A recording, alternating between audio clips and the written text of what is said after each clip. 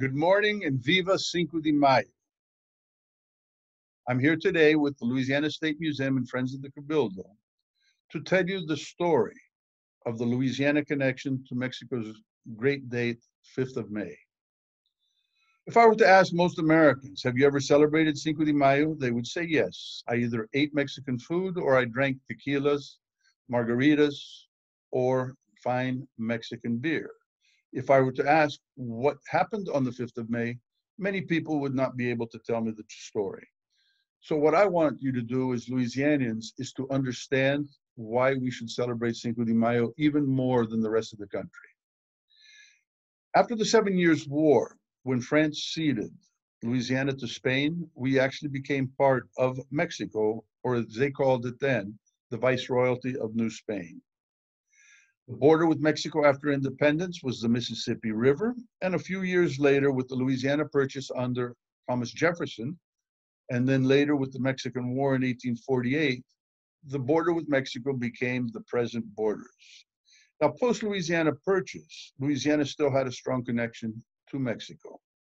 During Mexican independence, which occurred in 1810, with the Grito de Dolores, announced by Padre Miguel Hidalgo, who unfortunately did not live long enough until 1821 to see Mexico become an independent country. The Louisiana connection to independence in Mexico actually comes through the pirates Jean and Pierre Lafitte of Battle of New Orleans fame. Here, the definitive history of the naval battles of the War of Independence of Mexico. We see the table of contents, and the arrow focuses on a small chapter on the brothers Lafitte.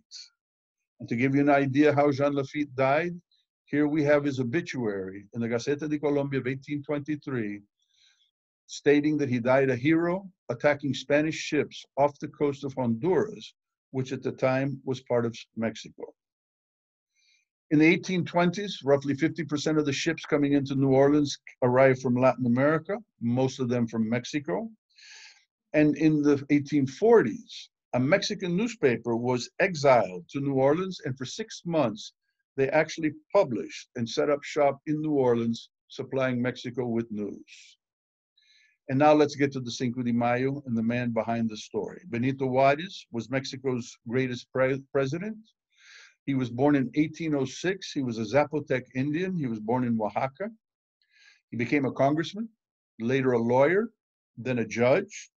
By 1847, he was governor of the state of Oaxaca.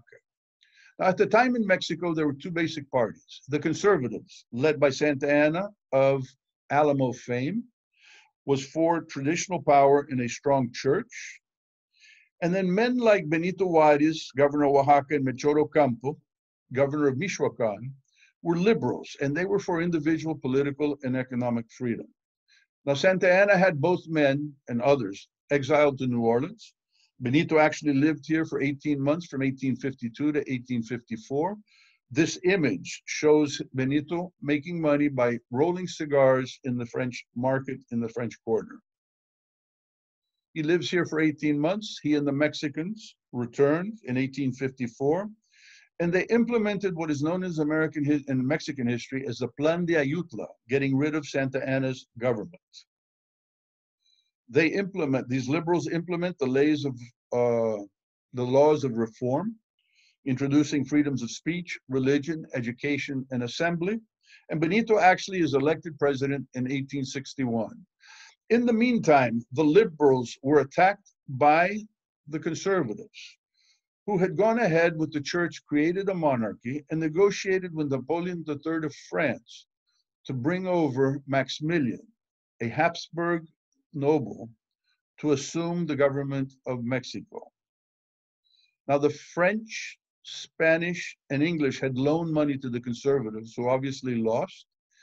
And when they sent the bill to Juárez to collect the conservative debts, Benito said, "You collect from them. I never borrowed the money from you."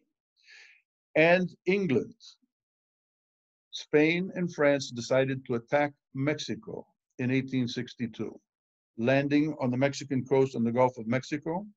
At this time, Abraham Lincoln was fighting the American Civil War. He could not invoke the Monroe Doctrine in support of Mexico.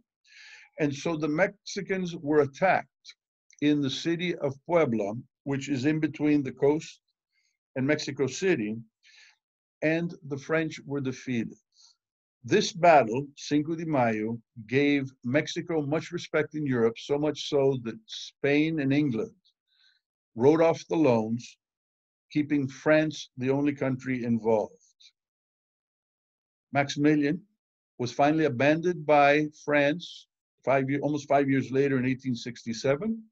And a few months later, in June of 1867, Benito Juárez captures and has Maximilian executed, ending the French invasion. Benito is re-elected in 1871, and unfortunately, he died of a heart attack in 1872. His legacy is great. A motto that he proclaimed is the best known worldwide: respect for the right of others is peace. And we here in New Orleans celebrated the memory of Benito Juárez by having a statue erected of him on Basin Street in 1965.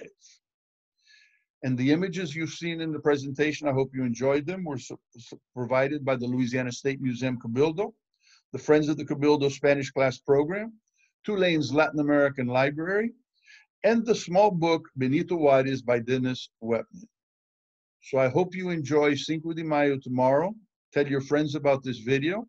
And if they didn't see it, you can tell them the story behind why you're celebrating. Buenas tardes.